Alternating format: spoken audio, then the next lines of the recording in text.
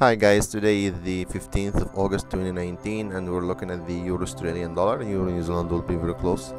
So as you can see, the price is just about to break either side, and I believe it's gonna break to the downside. Okay, so you can see the price has been rejected from this area right here. So if you look at this part right here, then it did come back here, right? It did come back again here, right? So it's just losing right here, and has been rejected down from the same price right here. And you can see first when this was broken, it did just take off a lot, and just here, also right there, and one more time here.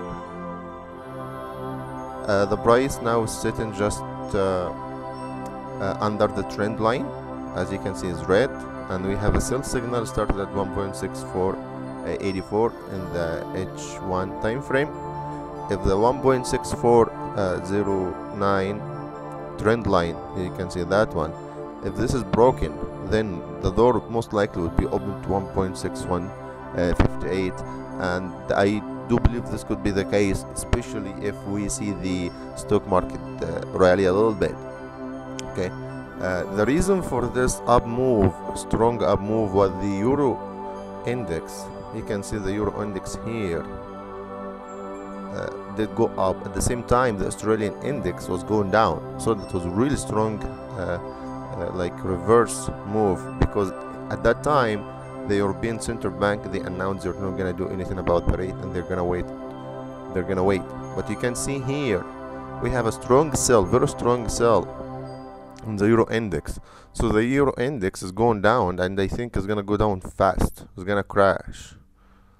Okay, there is a big chance the euro index is gonna go down.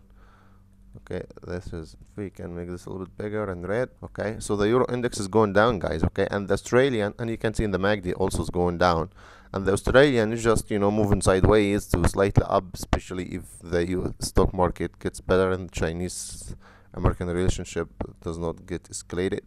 So now we have a euro going down, and the Australian is not going down much, at least now. Then the euro Australian dollar, we can see strong move in it.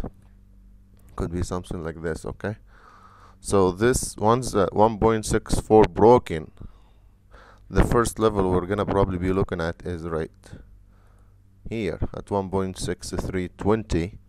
okay, then most likely the door will be open to further decline in this. It's sooner or later the euro is gonna come down, and this is just gonna come down with it, and it's gonna come down fast. So I don't think this is a good buy opportunity at all. I think this is a good sell, and your stop loss should be above this trend line, so in case it does go up again, to retest this trend line, but I don't think so.